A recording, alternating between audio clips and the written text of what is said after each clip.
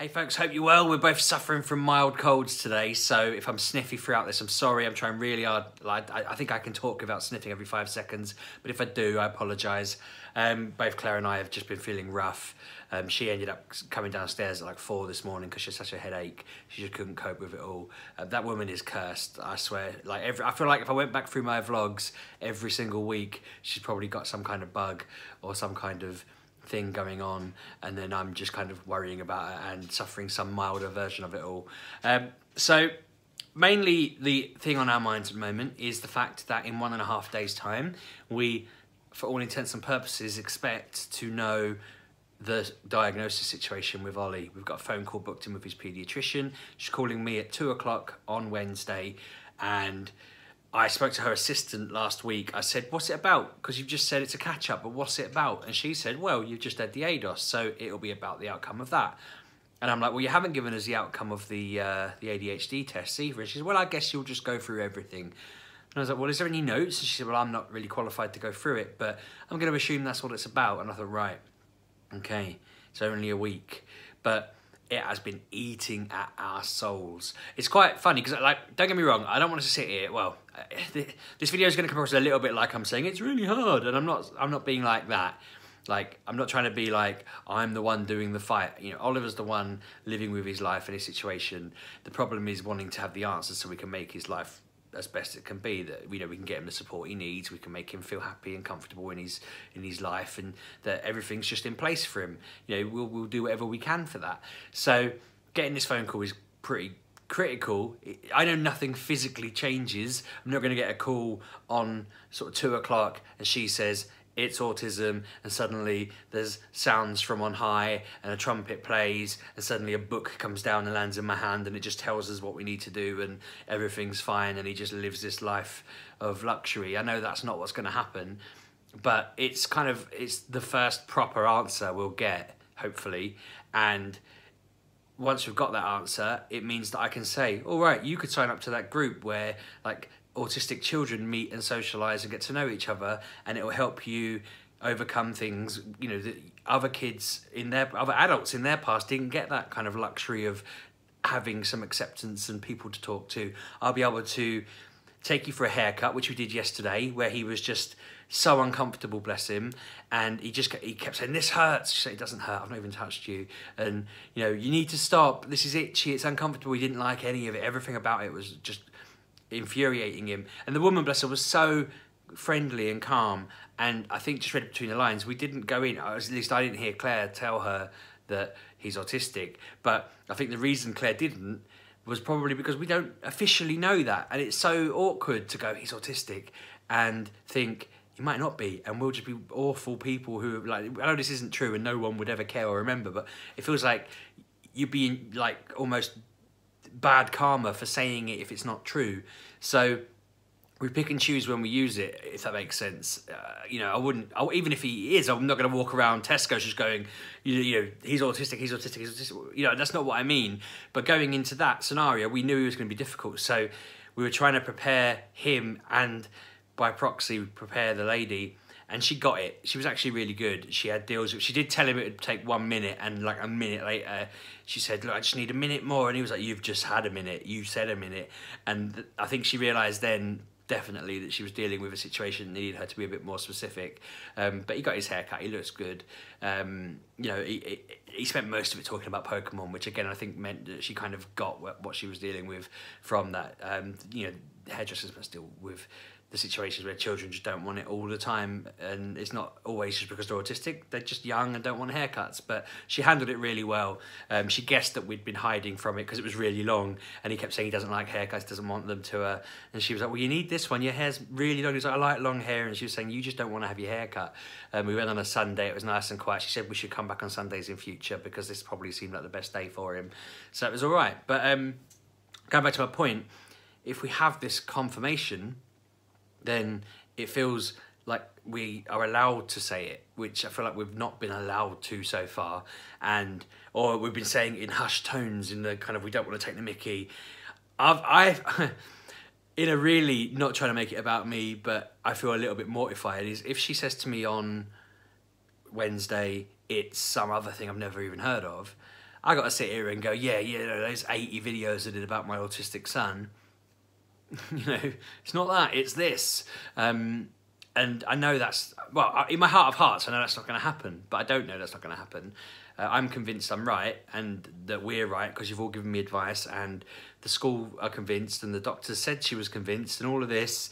So I feel like we're right, but because we're a day and a half away from it, I mean, as I say, he's oblivious. He's just getting on with it. He's just plays Roblox, watches his programs, listens to his music that he likes, you know, eats his food, whatever. He's just in his routine. But Claire and I are at a point where I woke up this morning and said to her, I did not sleep last night. And she said that she'd woke up at 3, partially because she was ill, partially because she was in the middle of a dream where she sat down with a doctor, and it was a male doctor, not a normal doctor, in this weird dream. And she said they had a book this thick, and they were like, here are all the possible things that we could diagnose your son with. I've gone through every single one, and not one of them fits.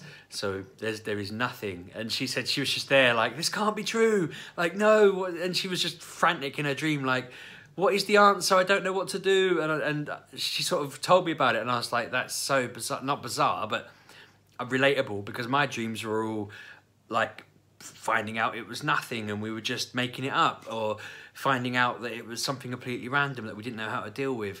I even, weirdly, because I've been reading the news, dreamt that World War III broke out and the kids had to go live in Cornwall, which is bizarre.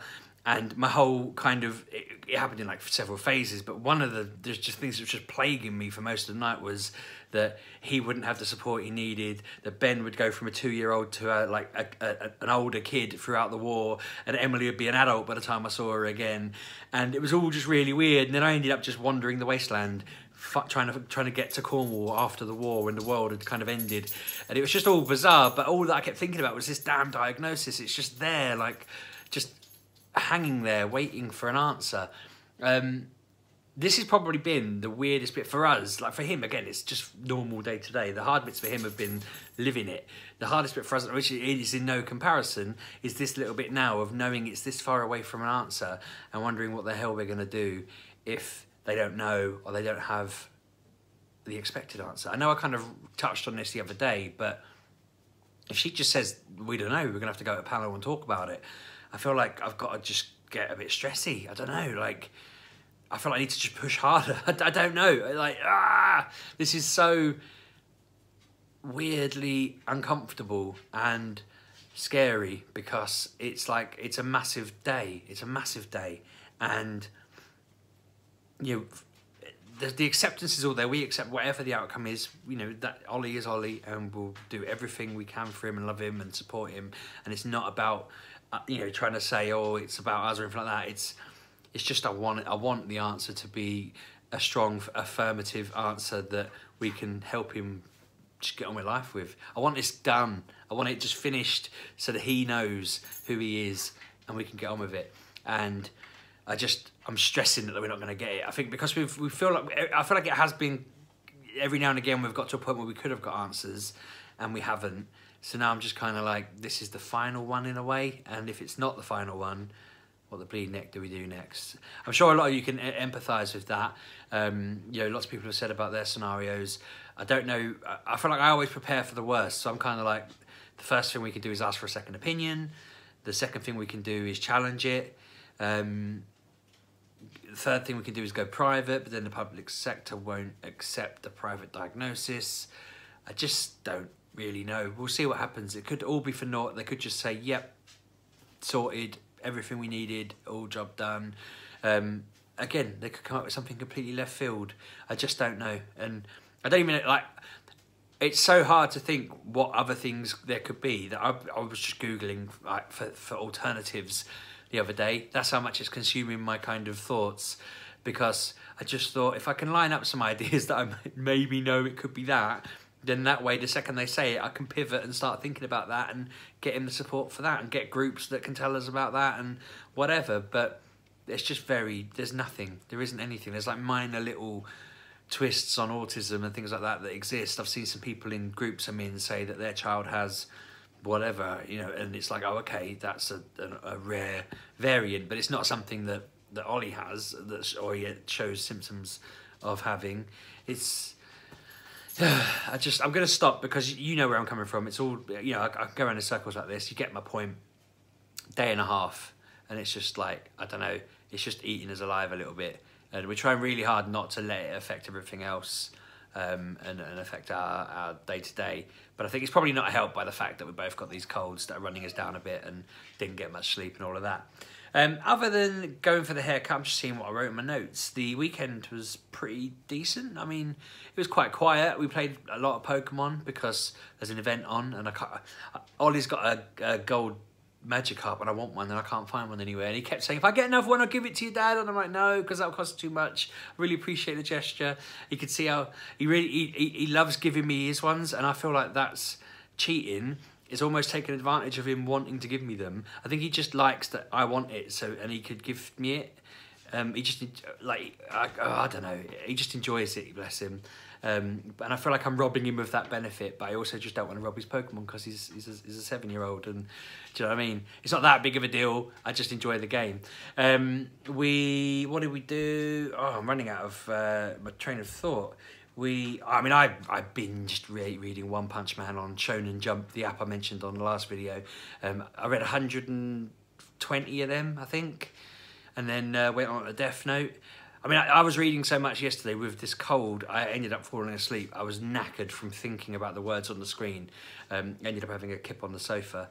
It didn't really help because Ben kept bursting in my face and shouting, and then Ollie kept wanting things and asking, not accepting that I was just out for the count, bless him. What else did I do?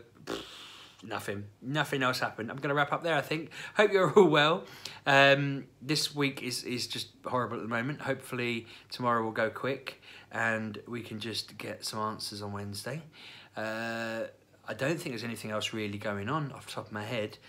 What would there be? I know Claire's away on the weekend. She's going out with work. I think they're doing an escape room, a clown-themed one, which I said to her I would just smash the doors down and get out. I don't like clowns. None of us in this family like clowns. She doesn't like clowns. I don't know why she's doing a clown-related thing, but it sounds like hell. I've never done an escape room. It has made me think maybe I should get Kev to film us doing one as a group next time we're at an event, because he's got a camera kit and it would just be quite funny to do one. I don't know if they'd let you even film, to be fair, because that would ruin the escape route, I guess, but I don't know. Anyway, hope you're all well. Let me know how your weekend went in the comments. Let me know how you're getting on this week. If you've got any advice on what we can do, this is a good question for me actually, if you got to this point and they said to you, nothing, and you challenged that, and then they were like, oh no, wait, we were wrong, how did that work? I don't even know. I'm kind of like, should they be accountable for that? The odds of them saying that to us feels low. In my heart of hearts, I see the call going, yeah, the ADOS was really interesting. The AB test, what it was called, the ADHD test was interesting too. I feel like we're saying sort of mid-autism, I know it's not really done like that anymore, autism and ADHD, sorted, this is what you need to do next. Would you like to consider medication? I don't know, probably not. Left, blah, blah, blah. I'll talk to Claire, let's catch up in future. I feel like that's how it's going to go, and it's going to feel really like, I can't believe they just dumped 2 on us like that. That's how I see it. If it's not like that, then obviously I'll talk about it. If I can get away with it, because I'm going to be getting a call at work, if I can get away with it, I'll film a bit of a, not a reaction, because that feels really crass. I'll film my thoughts when they're more raw, because I feel like, again, seeing that outcome might be useful for people. I'm not trying to be all X Factory and, reality TV. I'm just trying to share it because I know that part of the point of doing an autism diagnosis playlist on here has been that people who are starting it can start at the beginning, and people who are finishing it can see the end here and go, that's pretty much how mine went, or mine was different, or I didn't think of that, let's do that. So again, feeling like I'm at the end of the playlist is exciting in a way, because I can then tidy it up a bit and say, boom, there you go, start to finish, that's the process. Even if it is a negative outcome where they say it's not that, I can say that's the process. This playlist is finished, 80 videos, job done. Hopefully you found it useful.